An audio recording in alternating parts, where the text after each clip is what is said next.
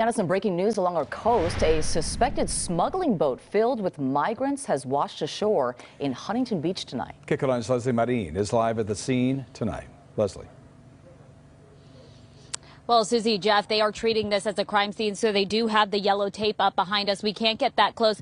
And you can see there are only a few emergency vehicles left here. When we arrived to this parking lot, this is the Coast Guard offices here in the Huntington Harbor.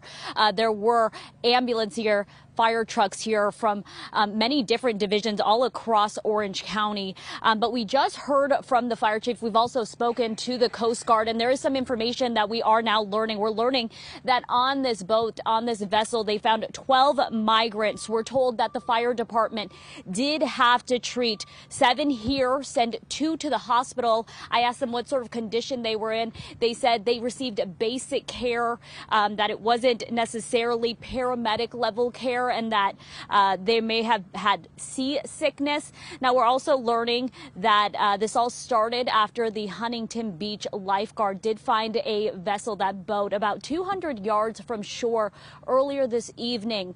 They thought that the boat had been disabled. That wasn't the case. When they got on board of that boat, they say they did find 11 Mexican citizens, 1 Colombian. They were between the ages of 19 to 40, 7 men and 5 women.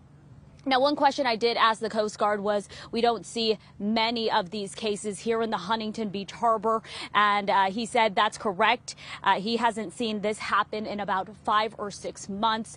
For now, we also know the Homeland Security is taking over this operation here in Huntington Beach. Of course, as we get more information, we will bring that to you. Reporting live, Lesley Marin, KCAL 9 News. Lesley, thank you for that report tonight.